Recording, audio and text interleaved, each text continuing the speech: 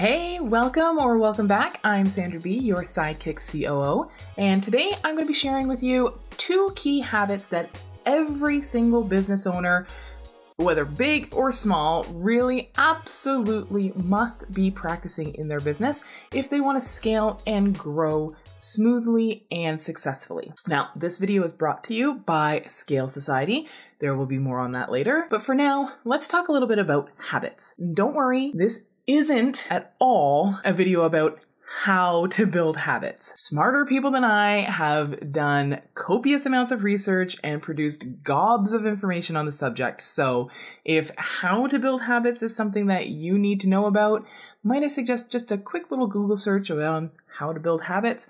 Or if you want a simple shortcut, you might want to pick up Atomic Habits by James Clear. It is a really fantastic book, really easy read, and gives you lots of fantastic practical advice on how to actually build habits. That is all science-backed and study-backed, so I highly recommend checking it out. But for today, what we're going to be talking about are 2 specific habits that you can use to help you scale your business. And I am also going to tell you that these are 2 habits that you have probably already tried and likely you may have struggled with, and you may have already given up on them.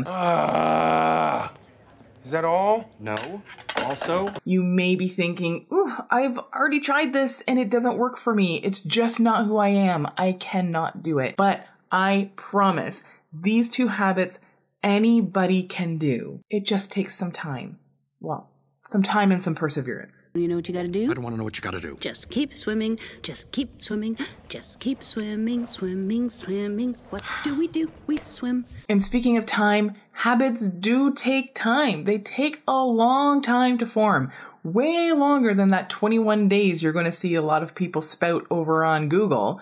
It actually takes, on average, 66 days to form a new habit. According to research by Dr. Philippa Lally over at the University College of London, she's actually found that it can take up to 254 days to actually build a habit and have it become automatic. So if you tried this for a month or 2 and it didn't work for you, please give it another shot and stick with it, because these 2 habits will help you scale, which is why I cover habits and specific habits that you should be building in your business in my program, Scale Society. It's my 6-month live group program that gives you the systems, foundations, and strategies to put into place that'll get your business perfectly poised to scale bigger and faster with less stress. You can learn more about Scale Society and join the waitlist for it over at anyoldtask.ca/scale. Now on to the habits. So the first habit I want you to actually build in your business is the habit of delegation. I know you've tried it. I know you struggle. I know you probably think you just can't delegate. And I promise you, you can. It is possible. It just takes time. It takes perseverance, and it takes a willingness to let go. You really need to be delegating your business. If you are not delegating, then everything is on you to get done, which means you are a bottleneck, which means your business can only scale as fast as you can go, and your business can only do as much as you can do. Obviously, that's not a great path to growth. So if growing your business in any appreciable way at all is on your bucket list, I highly recommend practicing delegating. So first thing you might want to do, put a reminder into your calendar or into your phone alarm or into your project management tool that reminds you to look ahead and delegate things off your plate. So what I want you to do is at the end of every week, go through each of the things one by one and ask, do I have to be doing this? Can this be taken off my plate? Who might be able to do this? And then delegate it. Really easy if you actually have a couple of people on your team or a couple of subcontractors that you know you can reach out to. Especially good if you already have a virtual assistant on your team, whether a subcontractor or an actual employee, doesn't really matter. But even if you don't have somebody on your team yet, I want you to get into this habit. Even if you're like, I can't afford it, I can't actually pay somebody to do these things just yet, that's totally fine. Still start building the habit so that you can actually start identifying things that happen routinely in your business that you don't have to be doing. And while you're at it, why not start putting some money away so that you can actually hire somebody whether part-time or not, to actually help you in your business. That's probably also a good habit, bonus habit. But for now, just at the end of every week, take a look at what you have coming up for the next week. Go through each one at a time and say, who other than me can do this? And then if there's somebody you can actually delegate that to, delegate it off your plate. If you don't have somebody you can delegate it to, make a record of it somewhere so that you can start building up a bit of a job description so that when you're ready to hire that person, you already have all the tasks aligned that they can take off your plate immediately. In addition to going through your workload every week, at the end of every week, looking ahead, I'd also recommend doing it at the beginning of every single day, because at the beginning of the day, you've probably thought of other things overnight that you're like, oh yeah, I got to do that too. And you've probably added things to your list, or somebody else might have added things to your list. So if you do it at the beginning of every day, just to give it another once over to see if maybe you missed anything. And while you're going through your workload, you can also ask yourself if the task you're looking at is something that actually has to be done.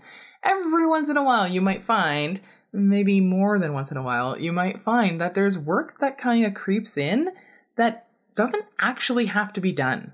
I'm talking about things like re-recording your lesson for your course, when it's perfectly fine, but maybe the brand colors are different because you changed your brand recently. But other than that, all the information is still correct and valid. You don't need to re-record that just yet. Put it off. It's fine. Maybe take it off your list permanently. Really ask yourself, especially if you're feeling super overwhelmed, really ask yourself, is this something that has to be done? And is this something that I have to be doing? And then if you don't need to do it at all, get it off there, erase it. If it does need to be done, but doesn't have to be done by you, delegate it to somebody else. So that's habit 1. Get into the habit of delegating. Habit number 2. Habit number 2 is actually going to help you with habit number 1. Habit number 2 is getting into the habit of using a project management tool. Any project management tool will do. I don't particularly care which project management tool you use. You can use a Google spreadsheet. It doesn't matter. Use Asana, use Trello, use Todoist, use Teamwork, that's my favorite. Use ClickUp. ClickUp is amazing, but you need somebody to set it up. So use ClickUp, use Monday.com. I don't care. It doesn't matter. It doesn't matter. You use whatever you want to use. Preferably, if you're really adverse to project management tools, you're going to want to use something that's super easy for you to use, like Asana or Trello or a spreadsheet. But if you have a team or have somebody else that can kind of take this on, creating this place to store all of your tasks, then you might want to use something a little bit more complicated like Teamwork or ClickUp or anything else. So, using a project management tool. The reason this is so important for business owners and the reason it's going to help you scale and grow is because it is going to take all of that knowledge that's in your brain right now, all of those things that you have to get done, and it's going to put it somewhere that is accessible by other people. Being accessible by other people means that other people can do the work. Fantastic. And that's how it's going to help you with delegating. All of those tasks in your list, you're just going to be able to quickly go through one at a time, assign them to somebody else. Set a due date, assign them to somebody else. And the other benefit of having all of that information out of your head and into a project management tool means, well, there's a lot of benefits. 1, you can actually see how much there is to do. 2, you can more easily delegate. You can more easily identify things that don't actually have to be done. 3, you no longer have to remember all the things that you have to do, and you don't have to worry about, what is it? Oh, I know I'm forgetting something. What is the thing I'm forgetting? Because it's all there for you. And when you're trying to figure out what you're going to work on, you don't have to go through this mental list of everything and go, oh, yeah, I got to do that, but that can wait till tomorrow. Oh, that other thing, oh, that's not till next week. I should probably do that today. So when everything's in your head, you can't assign due dates. You can't assign priorities. You can't figure out how long anything's going to take. Just every time you go to start a task, you have to go through this whole Rolodex and then pick something and move. That takes a lot of time. You're wasting time. You need to put that into a project management tool so that as you put it in, you assign a due date, you can assign a start date, you can assign a priority, you can put an estimated time in it, and then you don't have to think about it until it pops up on your to-do list and you go, oh, that's the thing I'm working on today. Fantastic. So, Those are the 2 habits that you need. Absolutely, please, you need to be building habits around doing in your business. I promise you, I promise, they will help you. They will help you scale. They will help you grow. They will help reduce your overwhelm eventually once you get used to doing both of those things. Now, if you're somebody who's already tried this and you're like, Sandra, I just can't, please try one more time. For me, for you, it's worth it. And if you know somebody, I bet you any money, while you were going through this video, you were like, oh my gosh, that's so-and-so. If you have that so-and-so in your head right now, somebody who is a business owner who needs to be hearing this message, send it to them. Share this with them right now. Go ahead. I'll wait. It's okay. I don't mind. All right. That's it for me today. Don't forget, together we thrive. Take care.